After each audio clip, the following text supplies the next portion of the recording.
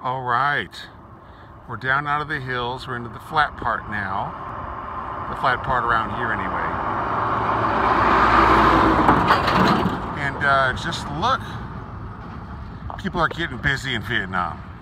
People are getting busy out here. Look at these farms, look at this. People are just, look at all the rows and the different fields and the different crops and the different everything. Oh boy, oh boy, oh boy. Yeah, this is a different place. Different bunch of folks. Here we go. So I had a little globalist moment, another one of those, on the road the other day when I was crossing over that mountain border into coming down the hill from Laos into Vietnam. And it was a short country road, stuffed with people on motorbikes. I didn't know where they were all going to and coming from, but they were out there. And I'm going through these farms, and these farms are a totally different kind of farm.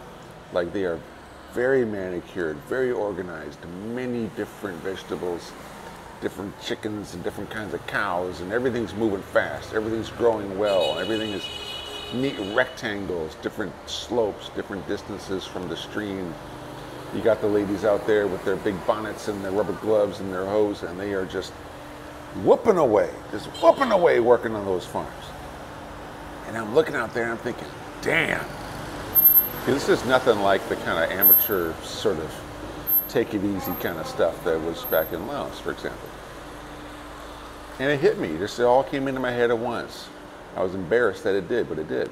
I thought, wow, if I could buy a bunch of land out in Laos, and then kind of, just sort of move the Lao people out of the way somehow and replace them with Vietnameses.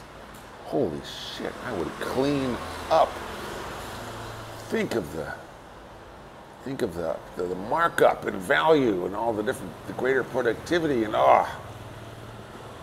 in like dramatic pause.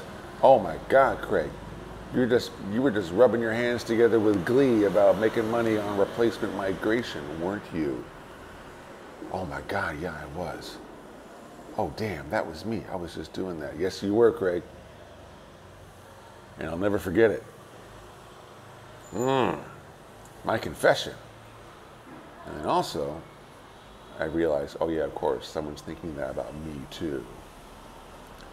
Someone's thinking that about you. Welcome to modernity.